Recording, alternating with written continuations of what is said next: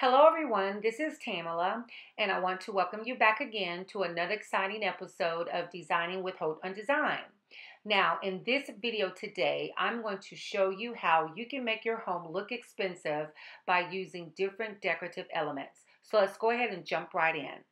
The first thing you want to do, you want to create an understated design style.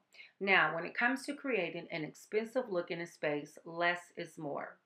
In this expensive living room vignette, this space has an open, spacious feeling. It's not cluttered and it's not over accessorized. It's elegant and sophisticated.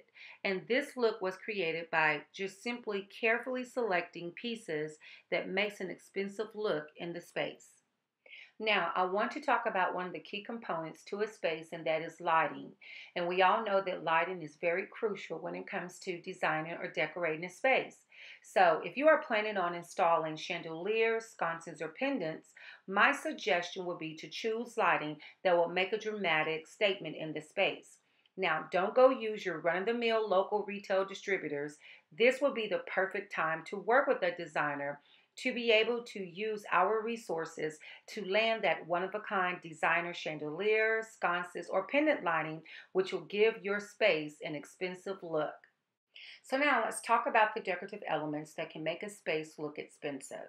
I found this decorative box in one of the local Dallas showrooms. It is a fairly large box that is made to look like a turtle, that is a square turtle, but the legs and the head are made of a solid brass material, and the box itself is made up of mosaic natural stone with the brass butterfly sitting on top.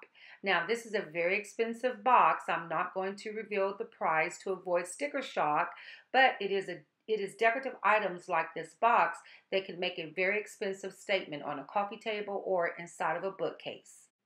Next, you want to incorporate sculptural art in interesting shapes or unique silhouettes. Most expensive homes have an extensive sculptural art collection placed throughout the home. I have started incorporating at least one sculptural art piece in each room of my home. This hanging man sculpture art is on display on one of the columns in my foyer area. This is the first piece of sculpture art that you see when you enter into my home. So now, continuing talking about collections, displaying antique collections is another way to make your home look expensive.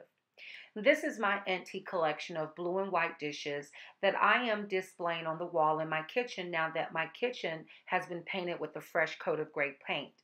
So by showcasing my antique collection together as a collection, and the key word is together, it makes my home feel well traveled, thoughtfully decorated, and it feels collected over time, which are all indicators of an expensive look. And lastly, using large-scale art is another way to make your space look expensive. Using large-scale art can create a focal point and make a huge statement in the space. Again, this is when you would want to work with a designer to ensure that you get the right art piece that will be in scale and proportion to the space, but also bring the room together since it's going to be the focal point in the space. So now, as you can see, by incorporating the right decorative elements, you can make your home look and feel expensive. And once again, thanks for watching Designing with Hope on Design, designing for the home, body, and soul. Bye for now.